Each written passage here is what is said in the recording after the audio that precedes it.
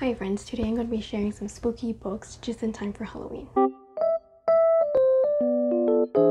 So first I want to apologize for not uploading a YouTube video for so long. It's because I've been really burnt out in general on bookish things and also because of school.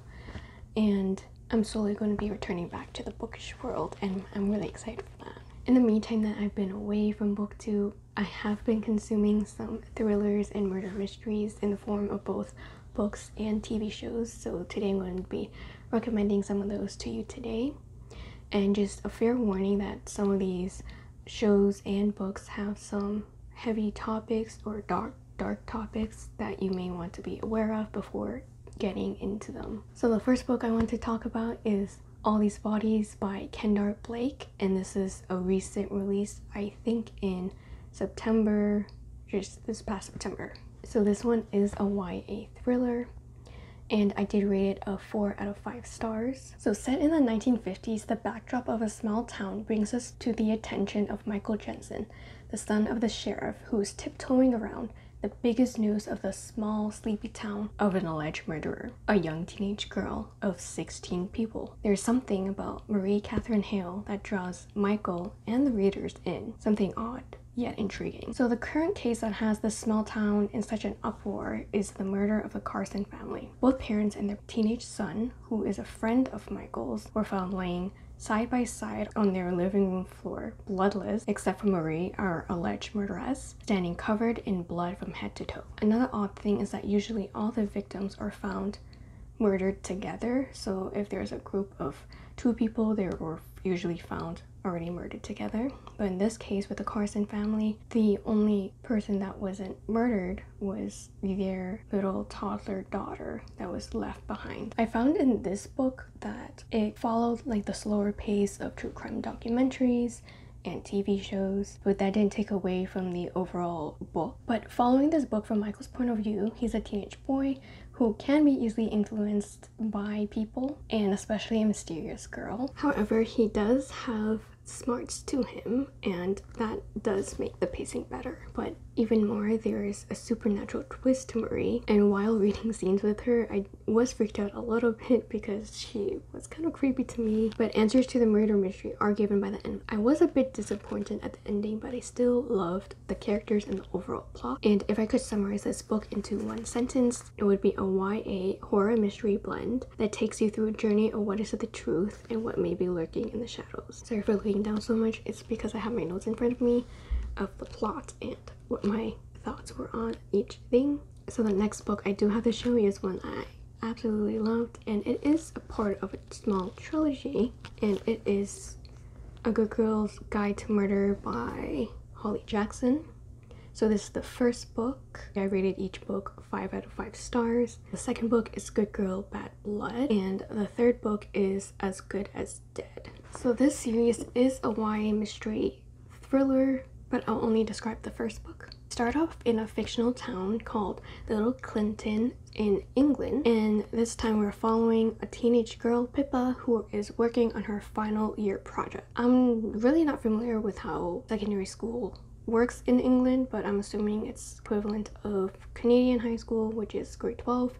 So this is her final year project. Pip's final project is focused on a closed case that happened in Little Kilton 5 years ago of the murder of Andy Bell by Sal Singh. This entire town believes that Sal murdered Andy. Pip finds out that her small town holds many secrets, and as she's uncovering them, someone in town wants them to stay hidden. So in this book there are so many twists and turns, and not just only this one, but as the series as a whole. I loved following Pip's story.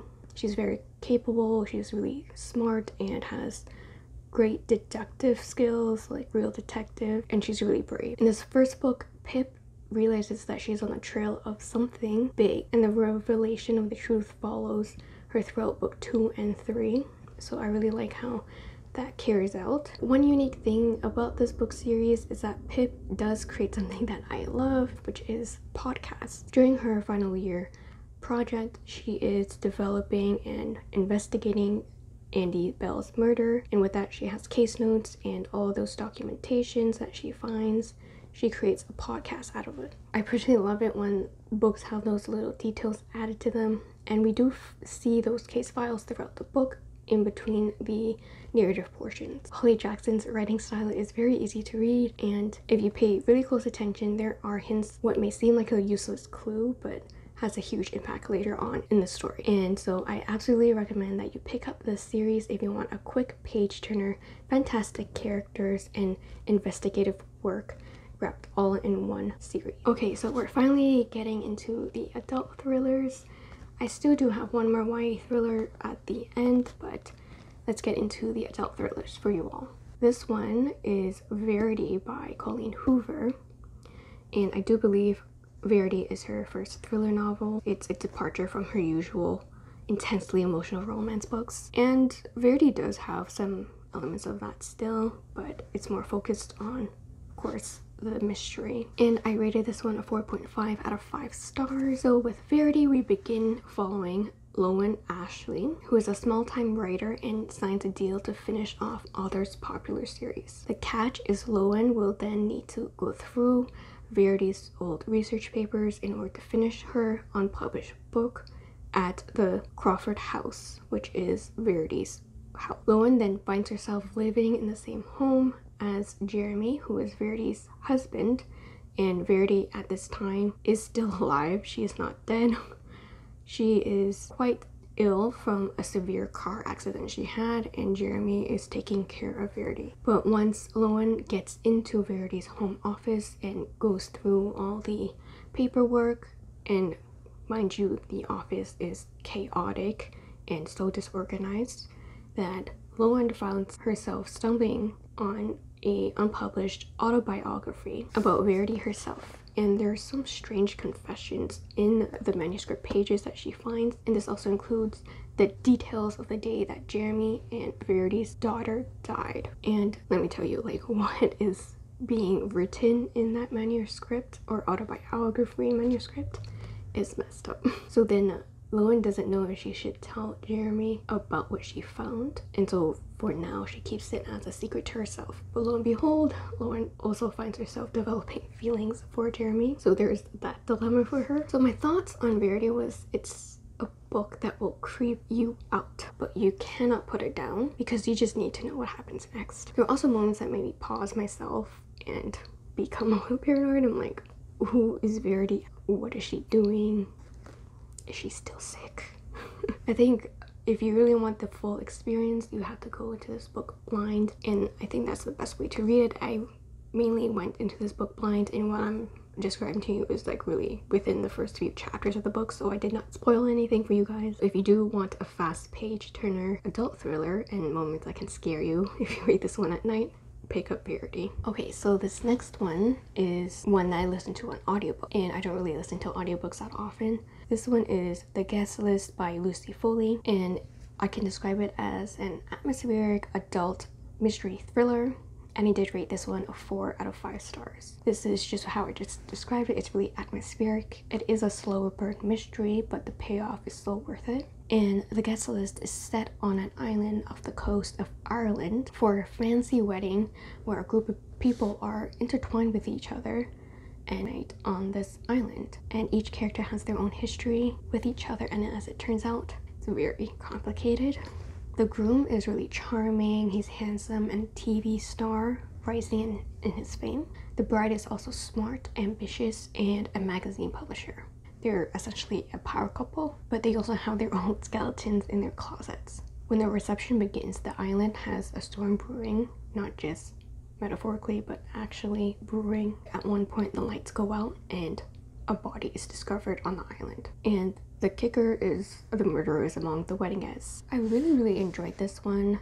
It was a really nice transition book for people trying to get into adult thrillers, so if you're looking for that, this is the one for you. But I also do recommend you read or listen to the audiobook because the narration for this has different voice actors for each character, and that makes it so much more immersive. I do think this thriller is a nice easy one to go into if you're looking to start adult thrillers. It's just a content warning for you to know is content warning for self-harm, so consider that before going to this one. Last but not least, we have another YA thriller, and I do have a physical copy of it. It's Sadie by Courtney Summers. I rated this one a 4.5 out of 5 stars. So with Sadie, this one also follows the format of a podcast show, and I love that how it's carried throughout the book. So Sadie is about a missing girl who is on a quest for revenge for her murdered little sister. Sadie herself didn't grow up easily. Her life was pretty hard even before her sister was murdered. They were both living in an isolated small town, and it was hard for Sadie. But the thing with her sister's murder is the police didn't investigate properly, and so Sadie takes the investigation into her own hands, and she hits the road to try to find her sister's killer. So how the podcast begins is when a radio host, Wes McCrae, hears Sadie's story and starts to track down Sadie down himself to help find her before the worst can happen to her, because she has been declared missing. Sadie herself isn't a likable character, but she's not at fault for that. It is a really good page turner as well, but it's also a sad story on top of that. Be aware of content warning, of mentions of past abuse. Overall, Sadie is a raw, compelling read, and it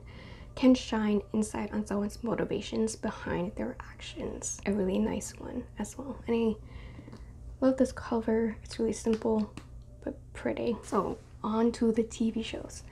So before I get into the shows, I have to recommend a YouTuber if you're into true crime. Her name's Bailey Syrian here on YouTube, and she just tells true crime stories like it's the latest gossip. I love her the murder mystery Makeup Monday videos so much, and I just wanted to give her a little shout out. She did inspire me to make this video a bit. I'll know what I'm gonna be recommending first. For a thriller kind of TV show is Squid Game. So this one is pretty much the most talked about TV show right now. Super popular on Netflix, and I'm sure tons of people are going to be dressing up as Squid Game here for Halloween. Heard of Squid Game? Squid Game. This is a series that takes place in South Korea, so it is a Korean show. I do recommend you listen to the Korean audio with English subtitles. So again, it takes place in South Korea. We're following Seong-gyun, who is deeply in debt, and he's trying to gamble his way out of debt. Of course, that does not work out in his favor, and he does have a mysterious offer that comes up. And Seong-gyun accepts it, and he finds himself in a contest with 456 other players who are also in deep financial debt. They all put their lives at risk to play a series of children's games for the chance to win 45.6 billion won in South Korean money. So that's the prize money, and that's the equivalent of 3.8 million US dollars. Quite a lot of money that they are willing to risk their lives for, and it's really a game of life or death. If you have not watched this one, it is graphic but it's really addicting, and it does speak on the consequences of capitalism and how that affects our lives. But it is a really great TV show to binge watch before Halloween. The next TV show I want to talk about is a mini-series that is on Netflix as well. I just recently finished this over like 3 nights. It's Midnight Mass. I'm just gonna read the description that's on Netflix. A small, isolated island community whose existing divisions are amplified by the return of a disgraced young man and the arrival of a charismatic priest. This is one that's slow burn. There's a lot of monologuing, but the payoff is worth it. The characters are really, really great in that you'll find characters you love, characters you hate, and then characters you don't know what to think about. It does speak on the aspect of different religions and the consequences of life and overall trying to redeem oneself, but the island does end up imploding on itself. It's highly recommended though. There is a supernatural twist, but I would leave that for you to find out. And I'm sorry, the lighting's really, really bad right now. I'm filming this when the sun's going down, so. The last TV show I want to share with you guys is You, Season 3. I'll share the description of Season 1. So You follows the bookshop manager Joe Goldberg. He's a narcissistic and sociopathic killer who falls in love with aspiring author Beck. Through truly disturbing methods, Joe starts a relationship with Beck, but it all goes terribly downhill from the start. Yeah, that was the description of Season 1, but this latest season that just came out, Season 3, was honestly just so good. There were some new characters I disliked, but I really appreciate the moments of humor that we had throughout the season, and I guess this might be spoilers, but if you don't want to listen, you can skip to this timestamp on the screen. Overall, Joe and Love are just the best together. I love them together, but you know, at the end, even throughout Season 3, Joe is still what he is at heart, an obsessive serial killer, and it's never a dull moment while watching him. So if you haven't caught up or even started You, the TV show, it is another fun TV series with murder and a lot of thrills and some nice lessons about who you should or should not allow into your life. So that's everything I want to share with you all today. I won't say when I will upload another video because I don't even know my upload schedule at this point. I hope to be around more on BookTube. Anyways, comment down below a thriller book or TV show that you've recently enjoyed or love in general. Don't forget to subscribe, give me a big thumbs up, and don't forget to hit that notification bell so you don't miss any future uploads. Thank you so much for watching. I'll see you guys soon.